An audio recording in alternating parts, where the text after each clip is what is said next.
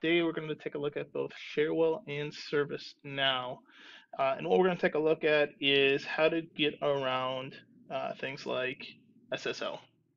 So there might be a time where you need to log in using a local user account that's either in Cherwell or in ServiceNow, and you just need to get around the SSO maybe because it's just going to automatically log in anyway. So to do that, I won't have much to show in this, but I will share what you need to do. So to do that, go to your, in this case, we're using the portal page for Cherwell.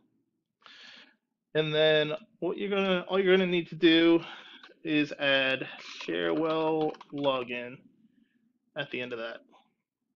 Make sure the C and the L are capitalized. There's no spaces, no underscores, just / Cherwell login after your Cherwell portal, or after your portal name if you choose. I've only got one portal on my demo database, so that's why it doesn't really matter. What this will do is it'll then give you a local login. It's extremely helpful if you're working with clients or you just need to get in the back door of your system. Now, to do the same thing in ServiceNow, and this has helped me a ton. Once again, if you're trying to get in the side or back door and like SSO is messed up, which can happen, then this is how you would do it.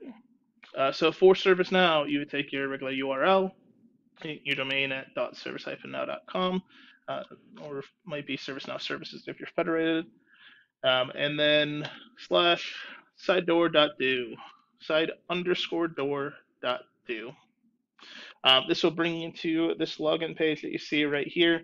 I don't currently have SSO set up on either one. That's why I said we're not going to really see a lot, but I did want to share how to get here because I think it's really important. I have had problems with ServiceNow. It does have some out-of-the-box SSO configurations that I've accidentally gotten turned on.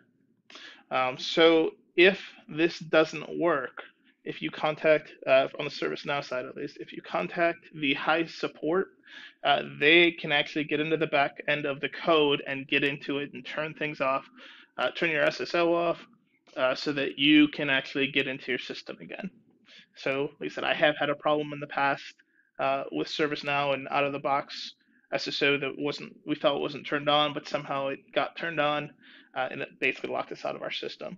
So this was super helpful to do, both using the side door and then knowing you can always contact support if you're still unable to get in. That's all I've got for today. Thanks, and have a great day.